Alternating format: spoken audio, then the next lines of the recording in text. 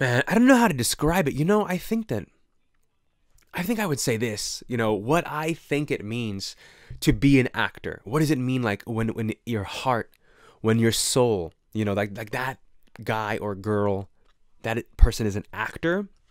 For me, it's someone who is endlessly fascinated with like I mentioned at the start of the podcast, endlessly fascinated with our idiosyncrasies, with our habits, with our patterns, with the things that universally make us human and comprise our emotional life, our social life, the kind of structures by which we live our lives, and also all of the details, the things we do, the things we say, the things we believe, the things we feel that make us uniquely individual, and exploring the intersections of those things. I feel like if like those ideas right there, that's what gets you going more than anything else in existence, more than, how do the parts of this mechanic thing work? How does the microbiome of the heart affect heart disease? All these other things that you can be fascinated with and get into. I feel like if that's kind of the trump card for you, and, then you're an actor.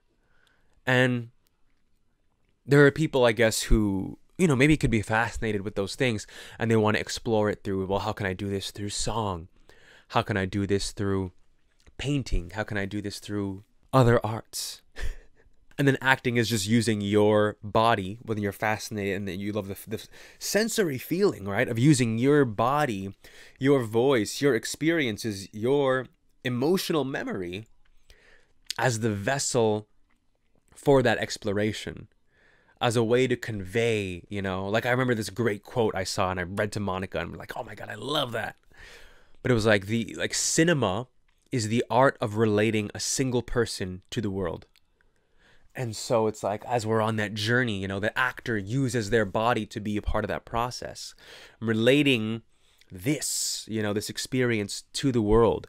I'm relating consciousness. What is it to be perceiving the world? What is it to walk through my day and interact with other people and have longings and have hopes and dreams, and things get fulfilled and things get crushed and destroyed and stomped and disappointed and hurt and betrayed? What do all of these things mean?